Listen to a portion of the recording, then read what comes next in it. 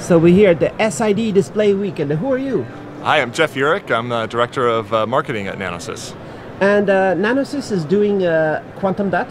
We are the quantum dot company, yeah. The quantum dot? The quantum dot company, yeah. How is that possible?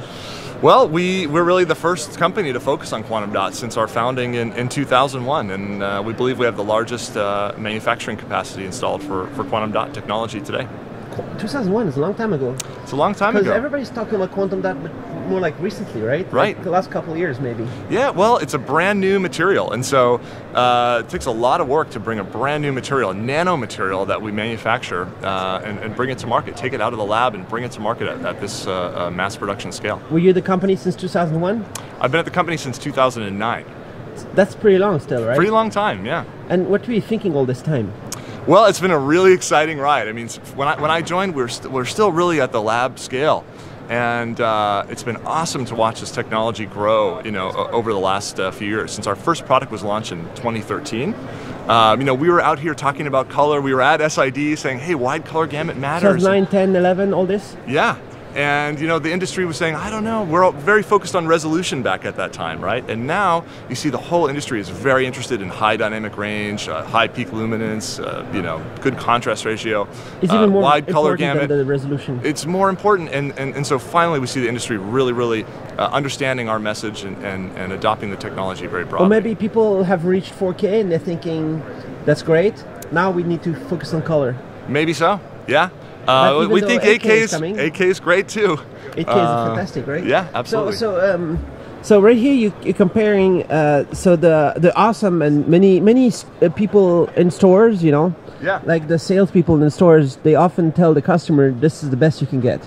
Is the OLED. That's what they usually say, sure. Kind of. But actually, the quantum dot LCD.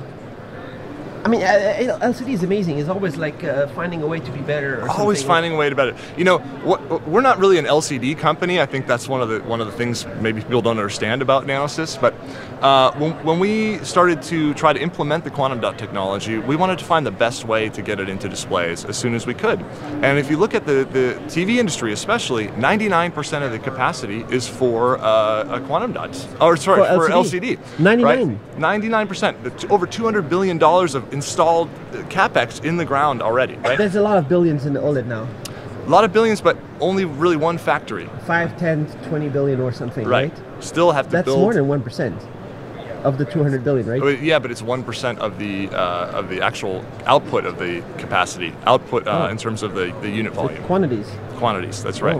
So we really think LCD, if you want to address the mass market, LCD is the way to do it today. So we want to integrate our technology into the LCD display. Could you be in the OLED too? Absolutely, yeah. We have some new demonstrations about that on the other side. OLEDs. Absolutely, yeah. It's a very exciting idea.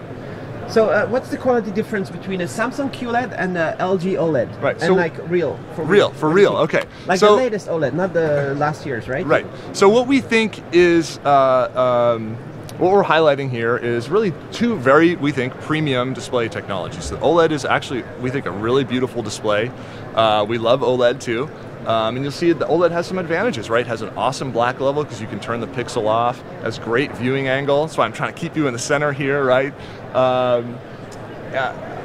Really fast refresh rate, stuff like that. But let's go on the side. There's a few. Sure. Okay. I think they both We're look. Not hiding anything here. They both look pretty good on the side, but I mean the OLED is better on the sides. It's a little bit better on the side, right? But the viewing angle of LCD has really improved a lot too. So if you're like 40 people in the living room watching the TV, right, then the OLED might have better viewing angles. Right. If you have a super wide couch, you have 40 people in there. If you have a really dim room, the OLED looks really nice. But for most consumers, we find, have a relatively bright living room. And so the extra peak luminance, the extra color saturation that the quantum dot technology enables is really useful for most consumers. You have to remember, contrast ratio is not, in reality, effective contrast ratio is not measured in a pitch black room, right? You always have some light, even if it's the light coming out of the display and reflecting back off of your wall. So what we think of effective contrast ratio, it's the peak luminance divided by the reflected ambient plus the black level. So yes, the OLED may have a 0 black level, but you always have some reflected ambient light. In fact, both of these TVs have very similar reflectivity. So, especially... Is it both glossy? Like it's like a mirror a little bit, or? Right. Right. But they have a special anti-reflective coating. You see your lights coming here, and you're not A little really bit. getting a spotlight reflecting back at you. But is there anything about this reflectance being better in the dark or not really? Well, I think both have similar reflectivity performance. Both companies, I'm sure, will claim they have their own special sauce, and I'm sure they have some unique advantages. But when the reflectivity is the same, the peak luminance is the most important driver of the effective contrast ratio. So how does your quantum dot help with the peak luminance? So quantum dots are super efficient. This technology uses a cadmium-free quantum dot technology.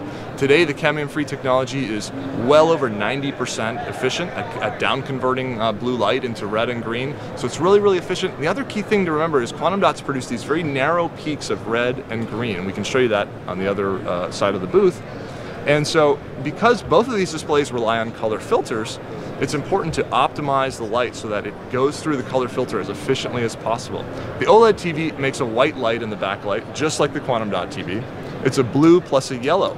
And the color filters have to work very hard to produce a saturated green and a saturated red. The quantum dot TV, we're able to make pure red, green, and blue, and then pass that through the color filter very efficiently so that most of the light that you make makes it to your eye. So that's a key difference. Is there a way that they're going to get much brighter over there in the OLEDs? We haven't seen it. And how would they do that?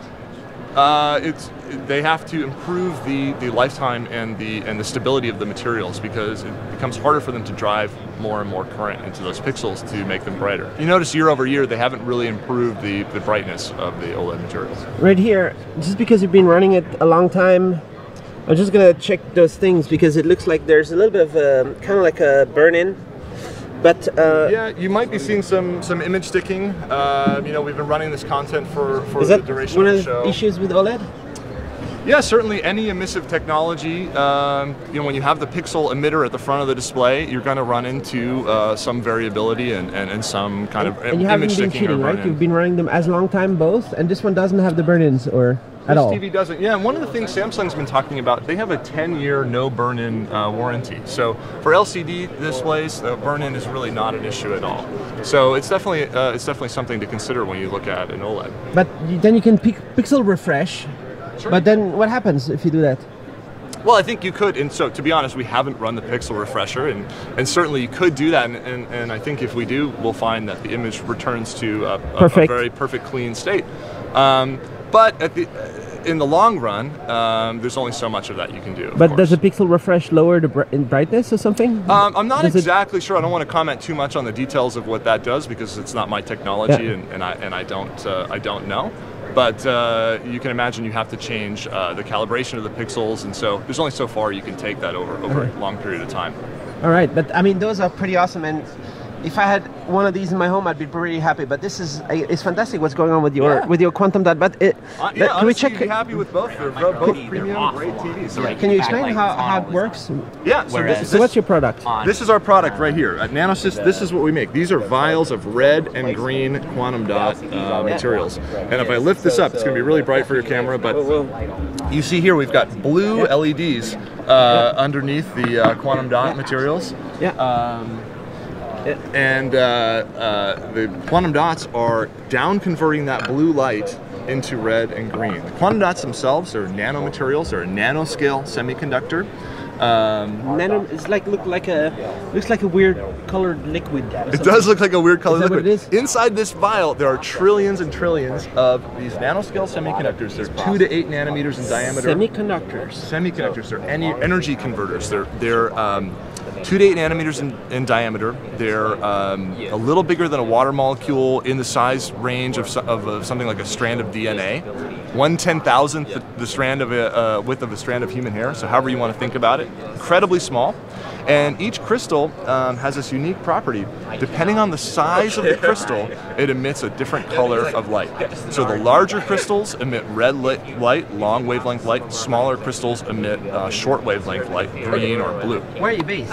Based in Silicon Valley, Milpitas, California. And that's where you you thought of this and you invented all this, or? Well, no. The original inventions come out of UC Berkeley, MIT. The company was founded in 2001. In the 80s? Well, the technology was discovered by a guy named Lou Bruce in the early 1980s, working at Bell Labs. His grad students working for him, guys like Munji Buendi and Dr. Paul Alvasados, who's our co-founder. Are they all here? They're all not all here. Those guys are working in universities now and actually work with us sometimes too. And so, U.S. invention. U.S. invention. US company. U.S. manufactured. We do all of our manufacturing. It's a solution process. It's a liquid chemistry growth. It looks a lot like a microbrewery. You've got big steel tanks, and we ship this material in big kegs and out to our suppliers. Like making beer. It's a lot like making beer. Yeah. So that's why the U.S. is up to doing this, right? That's why it's something we're very good at. Absolutely. Microbrewery, Northern California microbreweries. We've got a lot of that expertise. So what else are you showing around here? So we're showing how these are the materials here. You asked when we were founded in 2001, we could make these great glowing vials of materials. And you go to a display maker with these vials, and they say, well, that's great. You know, you can make these colors. What do we do with that? So we took a bunch of years. It took a bunch of years, and we went to them and we wanted to understand, well, how are LCDs made? How can we integrate our technology into LCDs? So we figured out that we could make this plastic film, and we take the quantum dots, the red and the green quantum dots, and we coat them onto this plastic film. So you can see it's a... This one has it or not? This has it, yeah. And what you'll see is we take a blue LED, so we take that short wavelength light and we mix it with the red and green quantum dots in the film, and we're able to make a white light with the quantum dots. So that's what. So the aim is to get white. The aim is to get white, but to get a very specific, very pure white with a very specific spectral response. I'm going to do a measurement for you here, and you can see that we've got inside the spectrum here very clean peaks of red, green, and blue coming from the quantum dots, and then the blue from the blue LED, of course. So this is inside just to do white, and then there's a color filter. And then the color filters, but because we have those separated peaks, the color filters don't have to work so hard. So we can be brighter, and we can have very pure, very accurate colors. So if I measure the front of the display,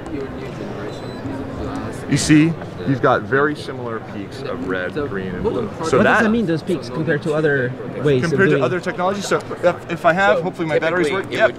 This spectrum right here is from a white LED backlight. So when you think of an LED TV, this is the spectrum that you have in the backlight of the TV, right? So you've got a blue peak, same blue LED, and then you've got this yellow, broad yellow peak, which is coming from this yellow phosphor on top of the LED. So this yellow doesn't make it through to the front of the screen. You don't have a yellow pixel on most LCDs, right? So what you're doing is filtering this light to remove the yellow and show you red. So if I show you a red on an LED TV, that's the spectrum that you get.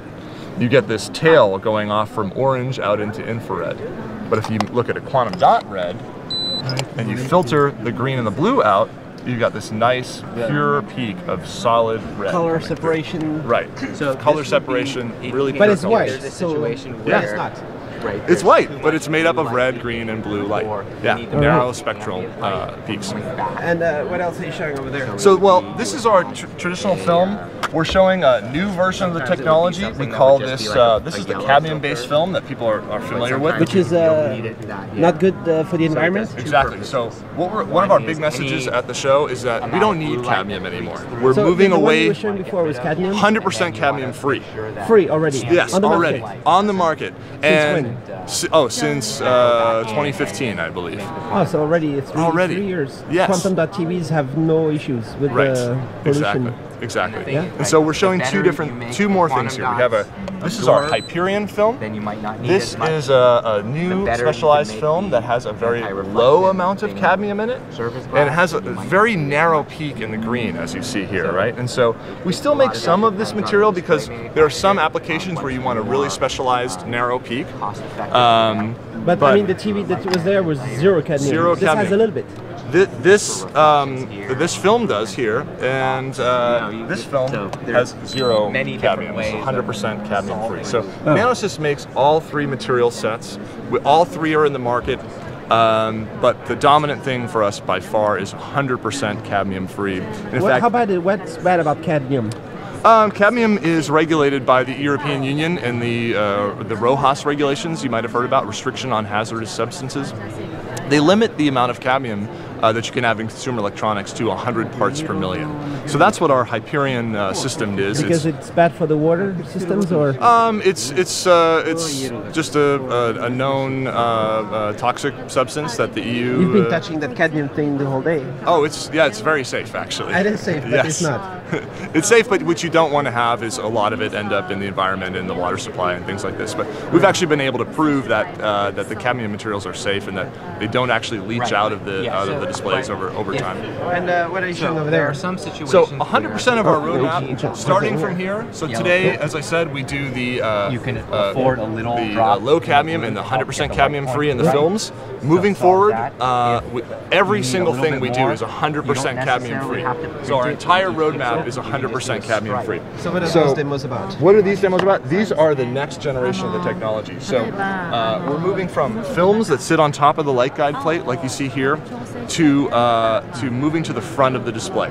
So what you see here are printed and patterned quantum dots. You're zooming in on there. That is a photolithography patterned quantum dot color conversion layer. So we can integrate these kind of quantum dots with a blue OLED, with a blue micro-LED, and even with an LCD, replace the color filters in an LCD with an emissive quantum dot layer. So we pattern the quantum dots. As you see in the film, we have a mix of red and green quantum dots coded on this film just at random. Now we're patterning the dots into red and green subpixels. So before you were just making a white, and then letting other technologies doing the color filtering. Yep. And now you're getting involved in the color filtering. Yes, with color conversion. It's not a passive filter. We're actually taking blue light and converting it into red and green. So it's a huge boost in efficiency for displays. So a color filter, even with a quantum dot backlight, a color filter and an LCD is very wasteful. Which is the one we're seeing here, right? Yeah, it throws away, and this one too. It throws away, and same with the OLED. The white OLED TVs have the color filter too, and the color filter by design wastes 2/3 of the light. So say you want to see red, so you want to see this red at the front of the screen. You spend energy making white light in the backlight, and then you pass it through a filter that only allows 1/3 of the light to come through, right? You only see the red light come through, but you've spent energy making blue and green in the backlight. 60% of the 60 disappears. Yes, if you pulled the front of this display off, it's very bright, but you would be knocked out by how bright the backlight of these displays is. So it's a waste of power. Yeah. I mean, right? So how much less power can you get? Look into it, but Use we have so much work. Well, we did it. We're doing a paper here at SID, and we showed that we could do, in this case, 1.75 was in our paper, 1.75 times. You could actually do more theoretically, up to over two times the efficiency. So it's a great improvement for LCDs and for OLEDs and micro-LEDs as well. Does that mean the next TVs are going to use less power, or they're going to be better in colors and everything, or both? Both, maybe. It's up to the display makers. So it gives them a lot more headroom to work with, right? But you were saying just before that it started in 1991, and it's just coming out the last 3 years, right? So if you're showing this now, does that mean we're only going to get it in 2045? Or when is it actually coming? No, well, it's not up to us because we're not the panel maker, we're not the display maker, we're the technology maker. Our partner DIC here, we have a demonstration with them showing inkjet printed quantum dots. Pretty much and they're sampling this to panel makers now and partners now. Is price. So we think we could see this coming out into Some the market people over the want, next 1 to 2 years. Really? Like in new TVs with this? Yeah, it's just up to the panel makers how they want to do it. Which technology do they want to go with first? Do we want to improve LCD? Do we actually want to say, no, you know, the blue OLED thing is very interesting, let's focus there? Whichever the way the industry wants to go, Nanosys is very well positioned. So that's one of our big messages for the show. We're really the future platform technology for all of these display types. Right? What's this demo there? This demo here is the kind of last step on our roadmap. This is an emissive quantum dot display. This is 100% cadmium-free emissive pixels. So you're seeing blue, green, and red.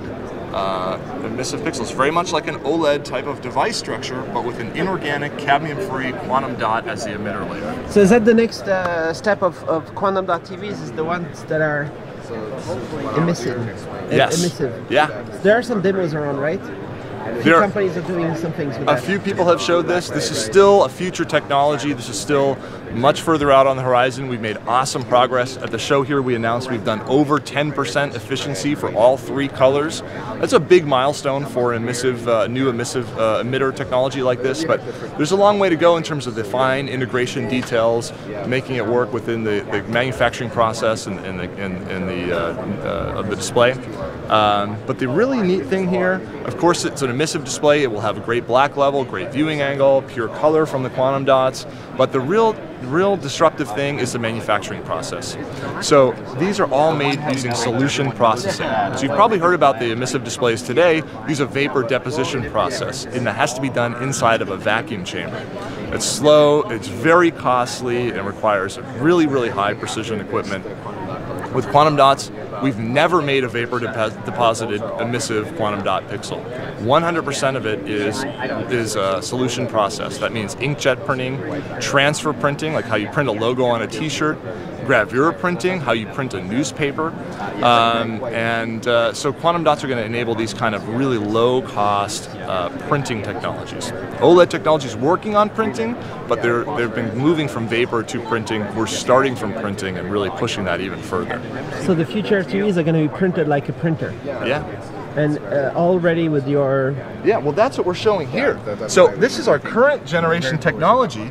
And if you actually look, I don't know if you're going to be able to capture it here, but if you look through the loop, you'll see very fine resolution printed, yeah, you got it, quantum dots. So those are red and green quantum dots, and then the blue is just passing through from the backlight. So this is for use in with a blue OLED backplane, a micro-LED backplane, LCD backplane again. But one of the kind of through line of our roadmap here is now we can pattern, now we can print these dots. Is that and it's just a matter. What's that? This is patterning? This is patterning right here. This is not in the Samsung QLED now, right? This is for the next gen. No, but what you're seeing is... This is for this? This is for... So this is photolithography patterned, and this is inkjet patterned. You can do both. So photolithography has a couple of key advantages. It can go to very, very fine pixel size, sub 1 micron pixels. So if you want to do an AR, VR display with incredibly fine pixel resolution, this is the way to do it.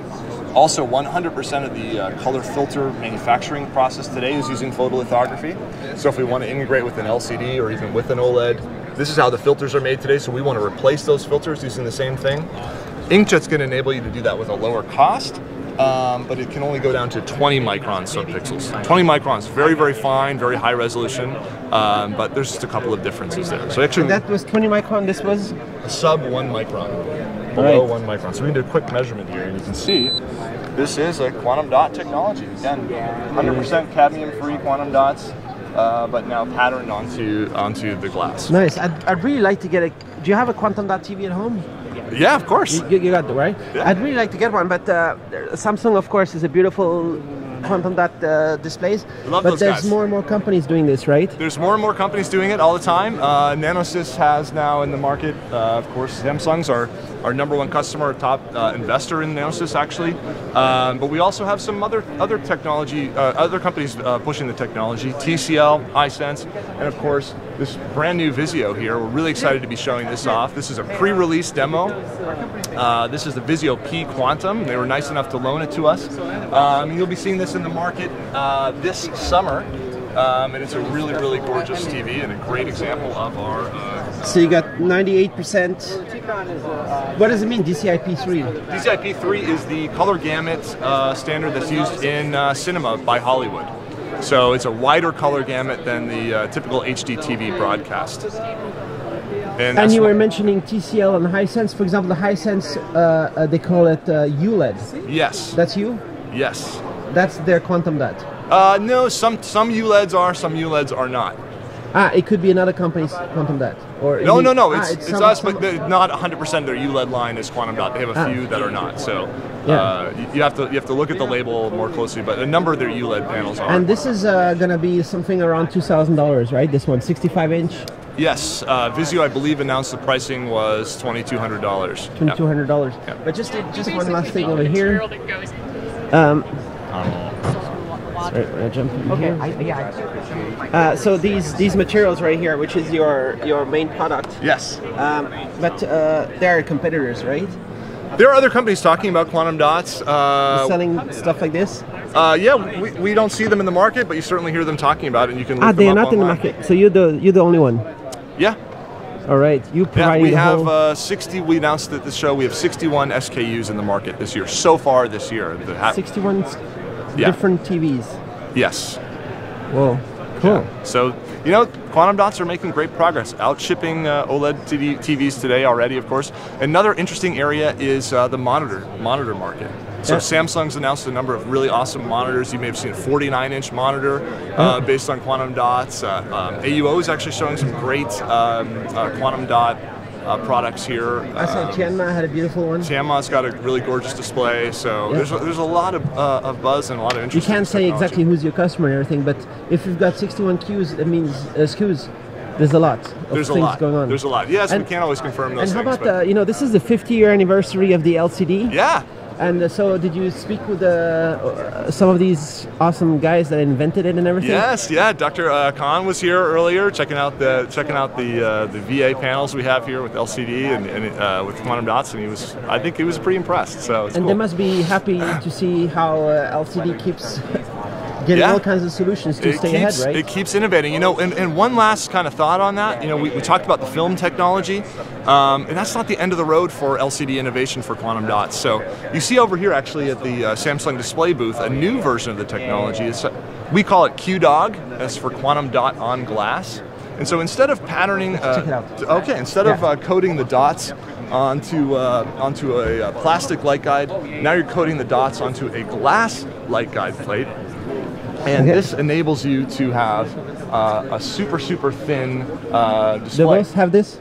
These displays both have it. So, you know, I can't comment too much for Samsung about their specific demo of this type of technology, but I think you'll find that if you look at it from the side, because of the glass, you have a super thin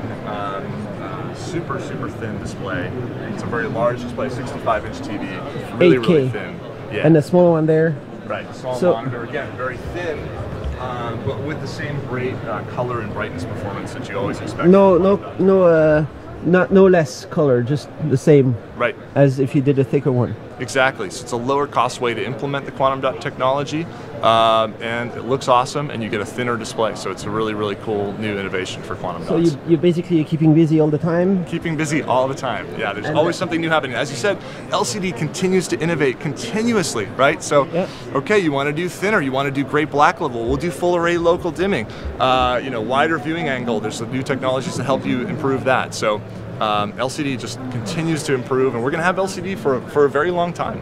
Thanks a lot for keeping the LCDs around. How about Nanosys? How many people are in the company? Nanosys is just over 100 employees now. Yeah. And are they mostly like working on future tech, like engineers and? Yep, we have a great R&D staff. A bunch of our team is here, and of course a great manufacturing crew as well. Yeah.